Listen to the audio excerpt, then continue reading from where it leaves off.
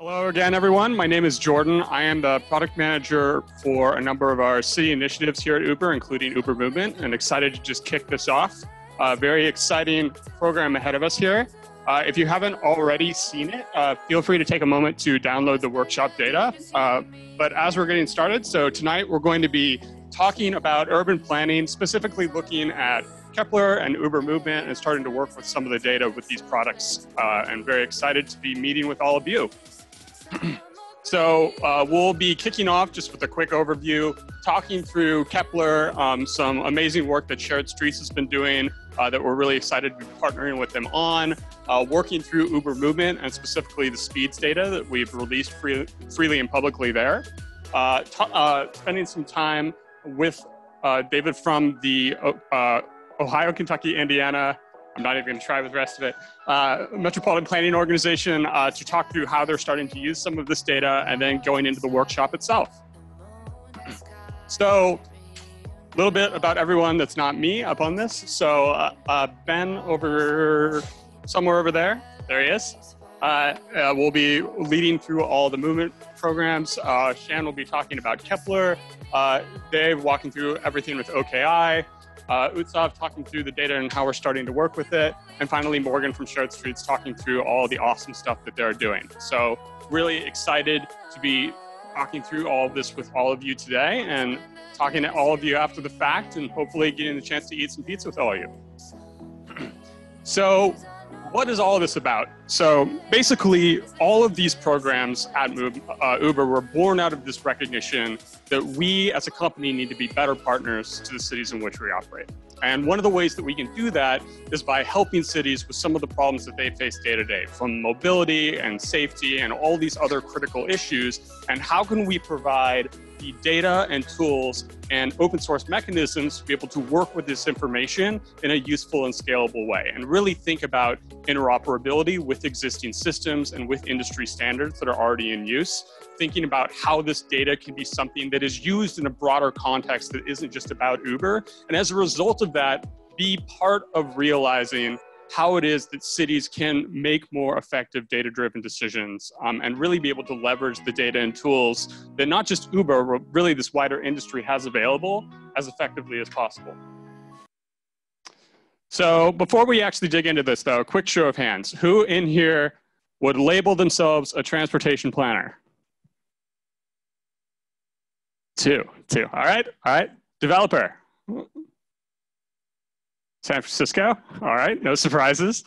Student, awesome. How about anyone who is a data scientist or analyst? All right, awesome spread of people. Fantastic. So I think we have a little bit of something for all of you and excited to be kicking this off. And so we'll go ahead and be getting started by, again, talking through Kepler. So I'd like to welcome Shan forward to talk about what exactly that is and what it's all about and go through each one of these products and initiatives in turn.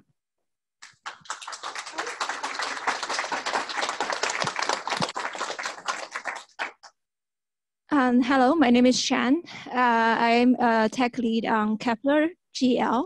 Have you guys heard of Kepler before? Yes, I saw a lot of noddings, but no, Kepler.gl. Not the telescope. So Kepler.gl is used to be our internal geospatial visualization tool.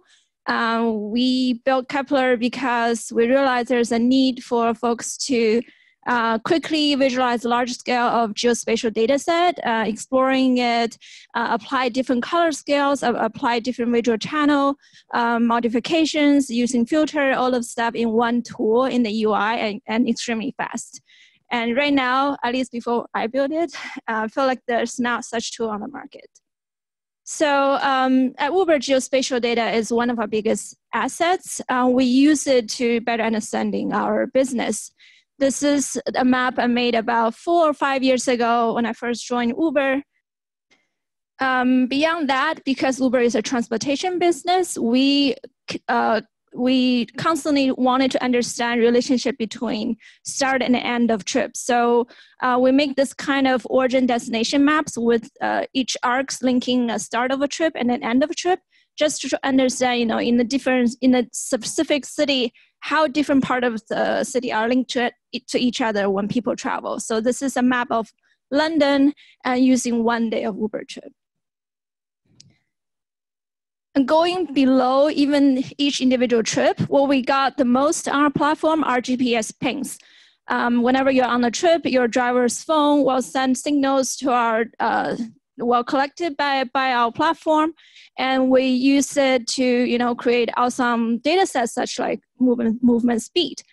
This map was created using just every single driver GPS pings and then ping it by about 100-meter radius just to see the density of pings. And this is a map of Jakarta.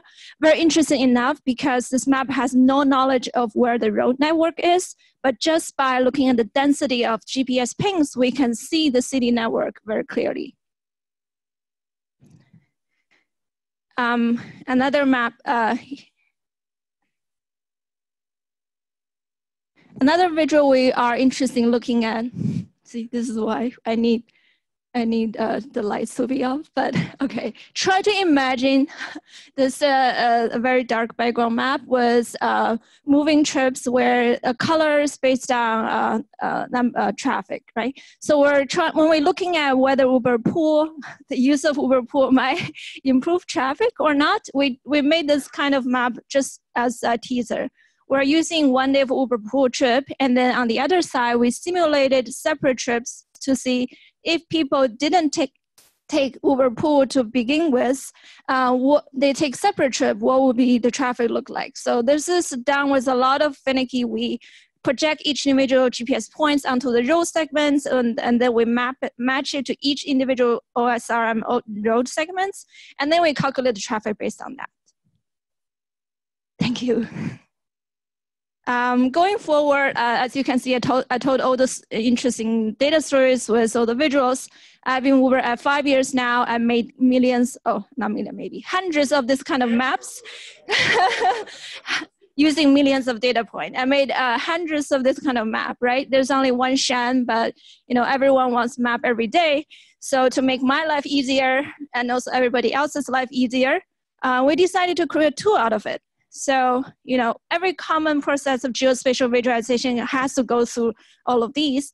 You collect different data sets, movement speed, for example. You do some processing with your tool, and you're visualizing with whatever kind of tool you have, either ArcGIS, QGIS, Mapbox, any kind of tool on the market. And then you create visualization that best convene your insights. So all those steps usually have to involve many different kind of tool sets. You might have to write JavaScript sometimes, Python to clean up data, know how to use Jupyter Notebook or write R. You have to have all this kind of toolings to help you do it. But what if we make it less harder? Not every visualization was created with just one click of a button. Everything fell at the first try, and then you have to do this like many time of trial and error, and then create something useful. So that's why we built Kepler.gl. Have everyone here know what ArcGIS is? Yes, think of Kepler as ArcGIS, but much faster and work in browser, and most importantly, free and work on Mac. So, why Kepler? Because for a long time, we're data visualization engineers. So we imagine our job is as important as astronauts. So we try to find names of all the NASA spatial exploratory missions, and Kepler is one of them. So, we want to eventually go out of the Earth and try to visualize something in space.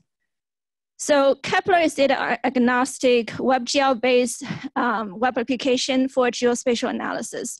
It is accelerated by GPU. A lot of renders are actually done on GPU, so you don't have the lack of running JavaScript on CPU all the time. It provide a lot of presets, mapping layers, and we'll keep adding more as we learn. And it offers client-side data filtering and other on-the-fly aggregation. All the data stay in the browser. We have no backend for this, and you can upload up to like a couple 100 megabytes, or if you request it, 1 or 2 million data points in the browser. all in Kepler without have to connect to any backend service. So a quick snippet of what it can do. It allow you to do this interaction in the browser where you mouse over area to highlight trips by origin destinations. Allow you to do 3D aggregate, hexagon aggregations with a 3D dimension. It allow you to draw shapes like polygons, but also add a third dimension to it. And it creates this awesome, origin destination map with a couple of million arcs. It allow you on the fly client-side filtering based on whatever metadata you have. So a common data flow is you upload a CSV or GeoJSON or run your own Kepler app to connect with your backend. You load your data into browser. You can filter however you want by clicking through the UI. And then you choose different data layers and interact with it.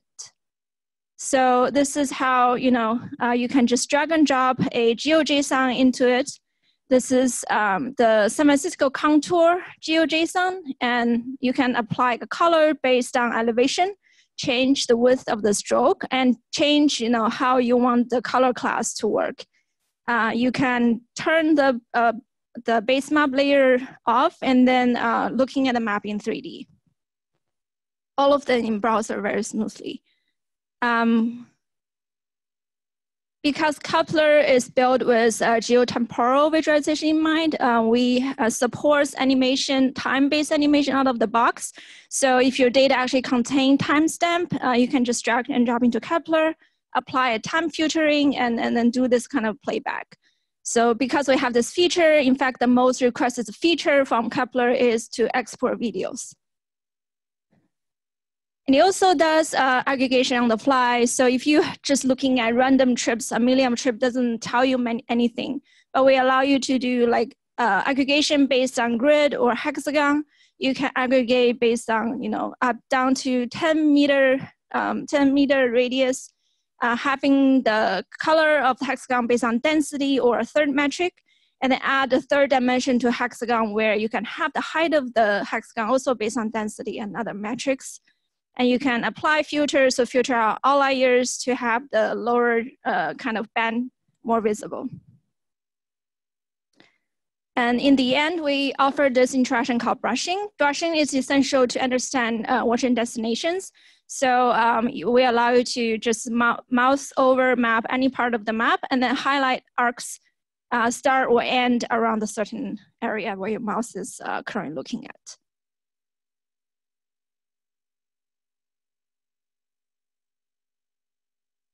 And all of to said, we actually offer more than 10 type of layers. We're going to offer also a traffic layer where you just drag and drop each trips in all the trips into Kepler, and we can immediately help you animating it.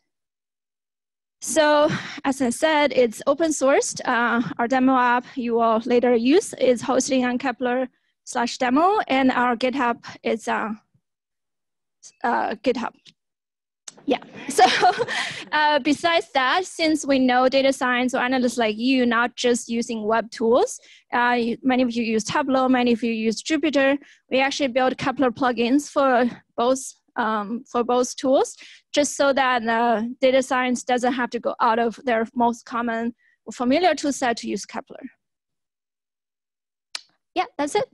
Thank you.